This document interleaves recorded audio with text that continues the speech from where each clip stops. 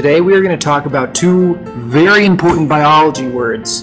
Very important. If you don't remember these words, we're not going to do well this semester. So just let's talk about them. The first one is species. Although many birds look similar, they can only be the same species if they can make babies together. So the first two blanks, they can only be the same species if they make baby together. I'm going to go through the blanks and I'm going to try and tell you when I'm filling a blank. So basically, if two birds can't make a baby together, then they're definitely not the same species. And just so you know, breeding, that's the next blank, is when two animals are able to reproduce. So if animals cannot breed, then they cannot be the same species. So now look at that check for understanding question. It says, and I want you to read this on your paper as I read it aloud. After finishing the first two check marks, pause the video and answer the following question. Two birds are brought from very different places, and a human tries to breed them. The birds look very different, but the two birds successfully reproduce and make a baby bird. Are these two birds the same species? Why or why not? Answer the question by filling in the blanks below. So in the blank it says these two birds, either they are or they are not. Either fill in that the two birds are the same species or the two birds are not the same species, and tell me why. So now pause the video and tell me why or why not.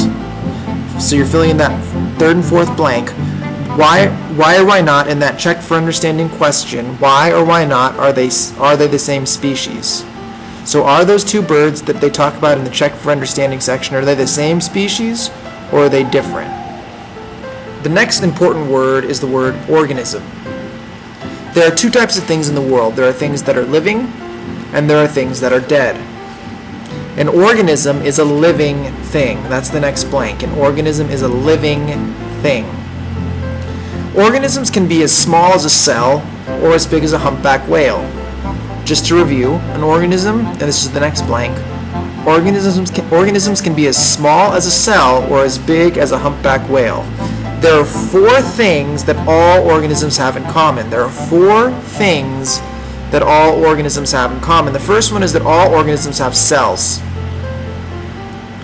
So no matter how big or how small an organism is, a living thing, it has to have a cell. The next thing is that all organisms have a need for energy. Just like these people need energy to run, all organisms have a need for energy. That's the next blank. The next blank after that, all organisms respond to their environments. Just like this kid is sweating, it's a response to his environment because, like it's been in California lately, it's been pretty hot. And when it's hot, people sweat, and so all organisms respond to their environment. The last example is that all organisms must be able to pass on their DNA. This is a picture of DNA. All organisms must be able to pass on their DNA, and that is what all organisms have in common.